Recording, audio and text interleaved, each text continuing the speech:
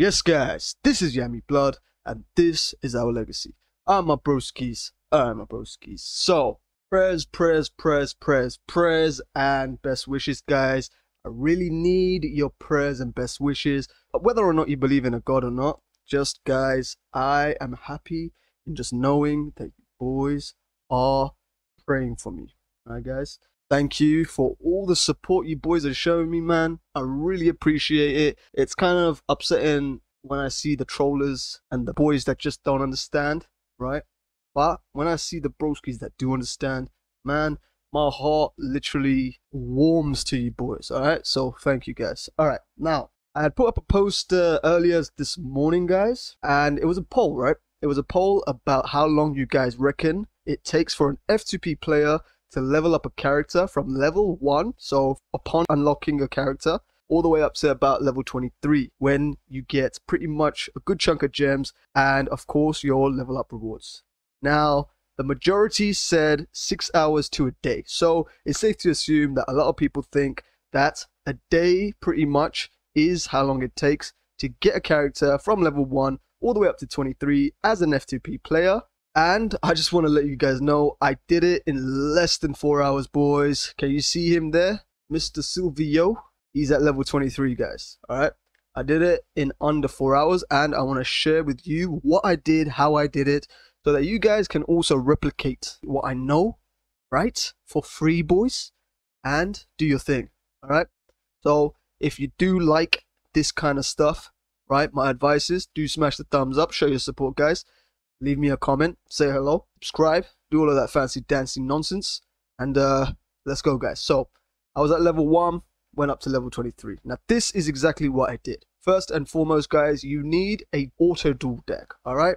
A pretty strong auto duel deck. Now, I would advise you guys to run either Red Eyes, okay, or Blue Eyes.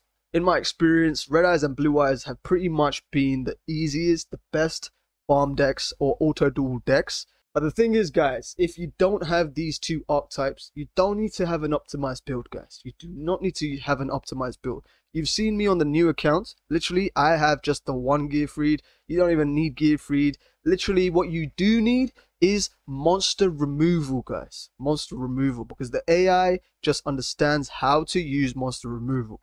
Most of my NPCs, so non-playable characters, all of them, they have some strong decks, you know. They have some strong decks. And monster removal works without fail. Guys, I've actually got like what, 3 Red Eyes fusions, but I'm using just the 1. Literally, the auto duel deck doesn't have to be anything fancy, doesn't have to be anything optimized.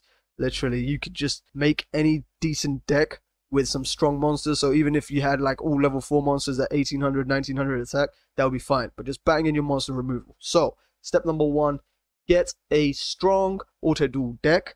Okay, Red Eyes / Blue Eyes is the way forward. I'm sure all of you broskies use other decks too. Drop it in the comments, help each other out.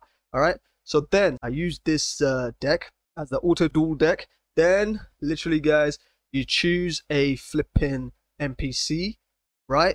Gold rewards multiplier by ×3. It does not use any keys. The only time it uses keys is if you use the reward multiplier at the gate. So, literally ×3, it uses 3 respawns. But of course, you get to play just against the 1 NPC, but get XP for 3 NPCs. So you play against the 1, but you get the rewards for 3 NPCs. Alright?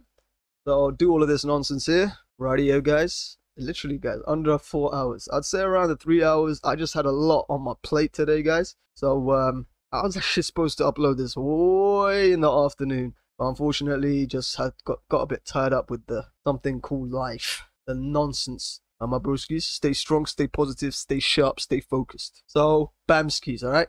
There's your XP. You get a nice chunk of XP, alright? Keep doing that until your respawns finish. Now, guys, remember, we don't have the ×1.5 EXP campaign. So, if you replicate this when the XP campaign is here, it will literally fast track your leveling up process, guys. Like, by a lot.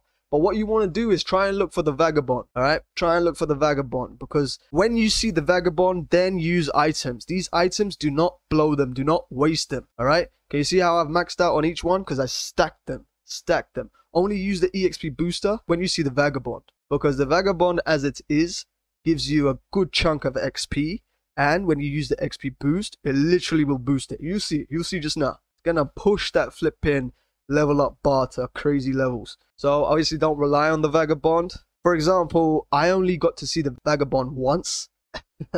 And man, your systems, fix it up, man. Fix it up. Fix it up. Support the F2P community. Come on. Come on, Konami. The F2P lot that flipping gave you the dang time of day. So respect them. Come on. Alright, guys. So let's do all of this nonsense. Don't forget, guys, I also was uploading videos, working on videos, also keeping up to date with my new account, with the grind, with the gem farming, etc. So if I can do it simultaneously, all of these things together, then boy, just know that you can do it too, alright? And I want to see all of you guys succeed.